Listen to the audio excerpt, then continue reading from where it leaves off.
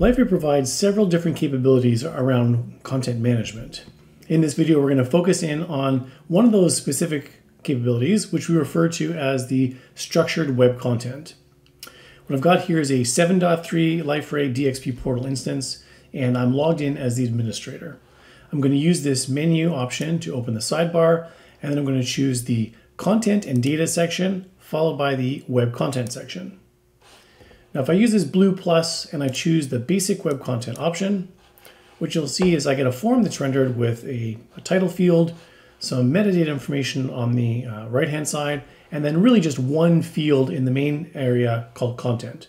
Now, what I often see people doing as part of their solutions is taking the content that they want to render and mixing the data and the view, so the HTML markup and the data itself together, and simply pasting it into this area. Now, of course, Liferay is going to return the value of this field to the browser, and the browser will in turn interpret the markup and you'll get what you're looking for. But there is a lot of downsides to using this kind of approach. For starters, if you use the basic web content structure to represent different types of content on your site, and then in the future you want to change the data points that are associated with a particular piece of content, then you're kind of stuck because you've used this one structure for everything. More importantly though, using this approach doesn't allow you to separate the data that represents your content from the view, which means if you want to render a piece of content using more than one representation, say a summary view on the home page versus a detailed view when you click through, then you don't have that capability. You have to actually create the content two separate times, once for the summary view and then once for the detail view. Now, the idea behind structured content is that you separate, as I said, the data from the template. But let's understand how you would maybe understand what the data points are and how you would define a structure looking at an example. So let me go to the allrecipes.com website here. This is obviously a website that has tons of recipes.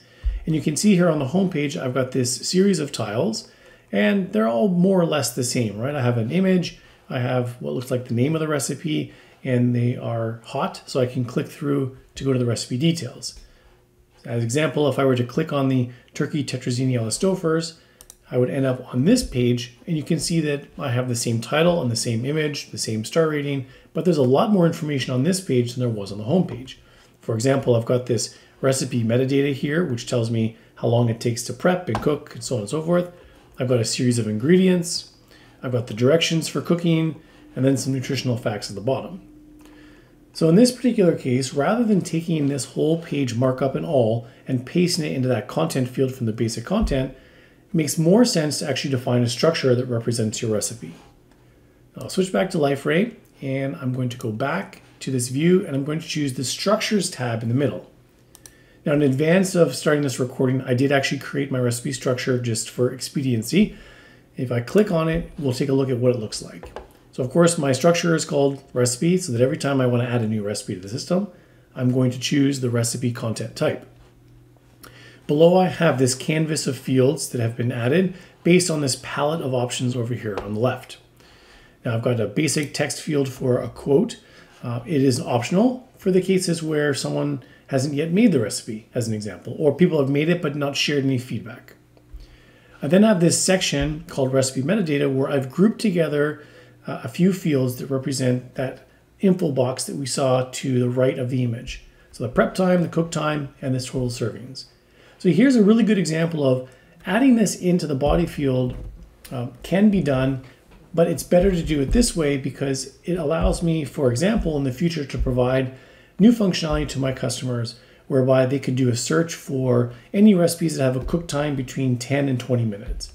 If I place that kind of text into the content area of the recipe, rather than calling it out as a separate indexable field in the search index, it makes it much more difficult to be able to provide that kind of filter or search option. Now below, one more thing I want to show you is the ingredients and the directions. Now, of course, some recipes will have, let's say, 4 or 5 ingredients. Other more complicated recipes may have as many as 15 or 20. So how do you account for that situation? Well, in this case, what we've done is we've used a repeatable option on a field. And you'll see in a second what that turns out to be when it's rendered, but effectively it lets the content administrator, the content creator, decide how many times they want to add an ingredient to a particular piece of web content. I do the same thing here for directions, except in this case, we're repeating both the step title as well as the direction for the step title. And then we finish it off with the nutritional facts, which in this case is actually using the HTML text field or the rich text markup field, so that you can do things like bold certain text, provide italics, maybe link out to other articles, that kind of thing. All right, so here's some basic data points for my recipe. What does it look like for our content creator? So I'm gonna go back to my web content tab.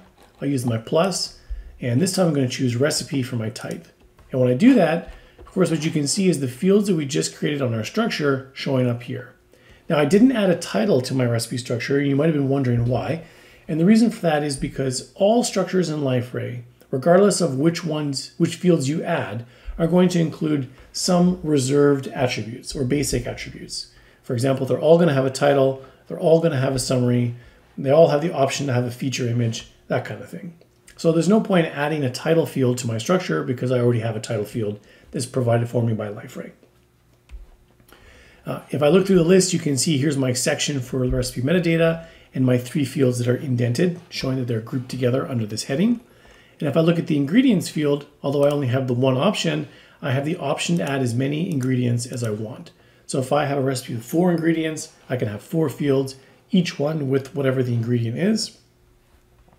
If I have more ingredients, I'd simply add more. And if I add too many, I can use this minus to remove them. Of course, there's the minimum of 1 ingredient that has to be provided.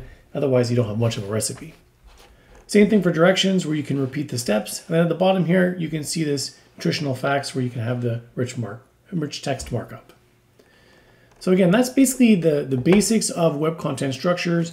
It really pays to have a look at the sample designs or to work with an information architect to understand how the individual content that your site is going to be rendering is composed, and then turning that composition into these individual attributes so that you can separate cleanly the idea of the data that represents a piece of content from the view that's used to render it. Looking for more information on this topic or others? Check out our links in the description. Don't forget to like, comment, subscribe, and hit the bell for notifications. Thanks for watching.